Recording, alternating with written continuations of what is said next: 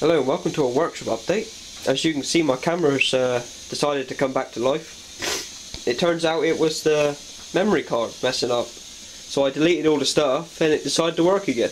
I had to format the card. So anyway, I've been working on the Primus 632 today. I had to make a new plunger for that out of a bit of leather. So I thought I'd see if it would start up. I've already lit me Bladen, I can't remember the model of it, B62, made in Birmingham, petrol blow lamp. So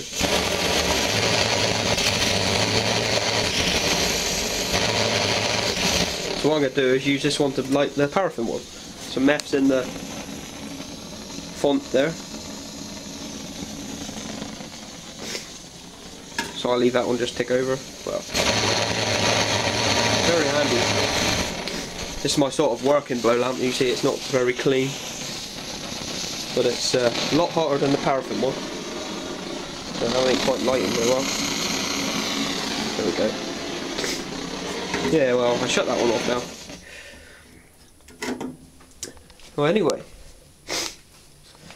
today, 9 o'clock this evening, Crank Up Chris turned up, and he brung his Lister D. If you watch his videos, you would have seen the work he done on it, which is quite good. So because he got, I don't know, is it 2 Lister Ds now, 2 more, he decided to sell this one to me. I only paid £10 for it, so I didn't think that was quite a bad deal really.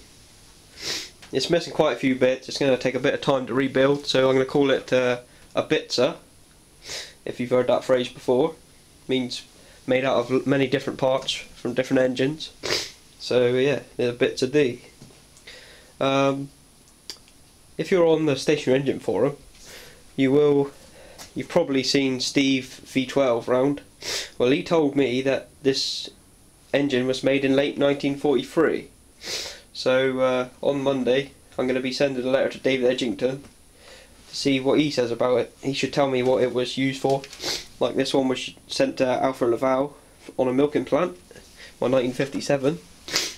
Yeah, well, don't worry about the blow lamp being on top near the fuel tank, because the fuel tank is completely bone dry. So, well, also in there's the rockers, the exhaust flange, and a few other bits. I haven't got the rocker shaft, the push rods, the mag, but I have got another Lucas SR1, like I may have, you may have seen it when I was doing my Petter A11 updates, because I got given 2 magnetos by my uncle and a carburetor. So I got 2 Lucas SR1s. One's finished. The casting broke on the mag, so it was well corroded. The 3 things, the carburetor and the 2 mags, were in the scrap heap for over a year, so can't really expect much more. I put the cowling on the Petter AVA1. Just sat it in the corner now, out the way. If I stand outside the shed, you can see quite a bit of room in there now. I will be having my Allen scythe down next weekend, hopefully, if the weather's right. Yeah, looks quite a lot bigger with the cowling on. Well, sort of double the size almost. The cowling always makes the engine look bigger. Yeah, so that should be nearly ready to light up in a minute. I will be getting another one of these, not the same one. Can't remember the model. I bought it off eBay 11 o'clock this morning for £1 9p, I think. It's a paraffin one. Buying it off forum member Statman. Yeah, so we'll see if we can light this up now.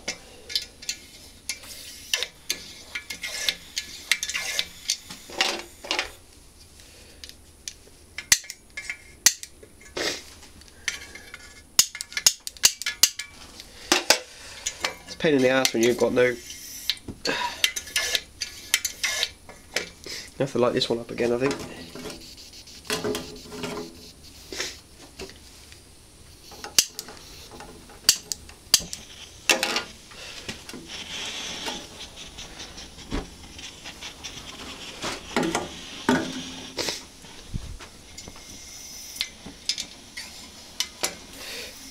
trying to vaporise.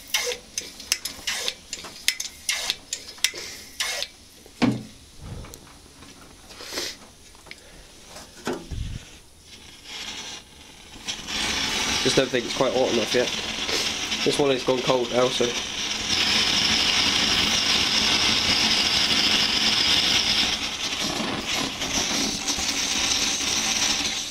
I don't know with that one, it keeps blocking up all the time, the jet. Seems to be every time you go to use it, it goes to block up. This is only a little tiny flame in there. Let's see what this does.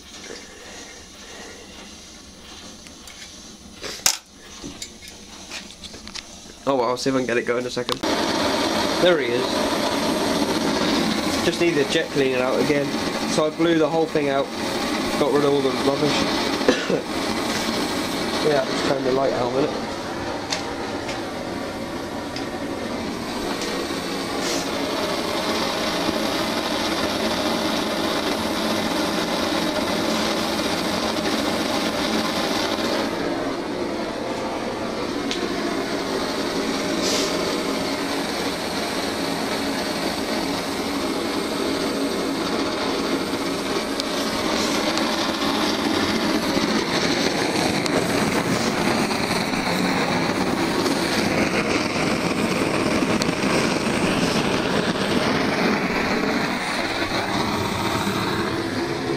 Always good for burning a bit of rubbish.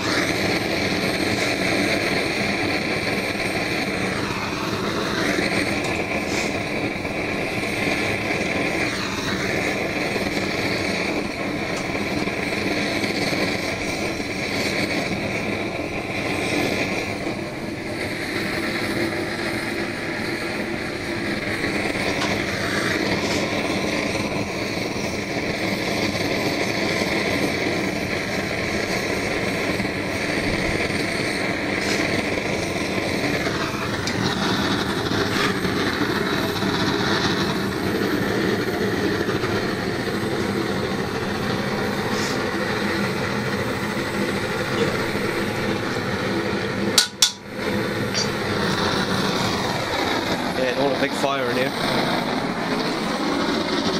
Yeah, I do like this blow lamp. I'll probably do a video, like a proper starting video on it sometime, like how to start.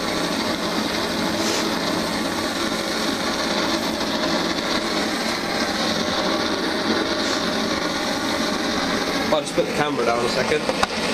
Oh shit.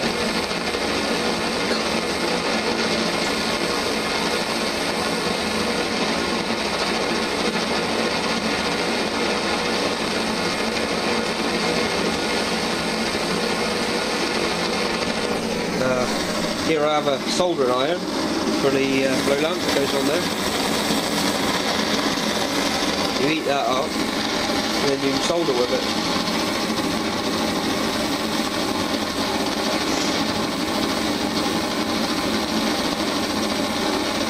Yeah, so I'll shut it down now.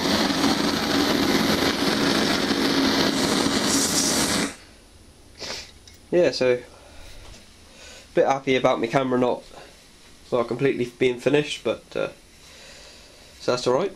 Well, thanks for watching.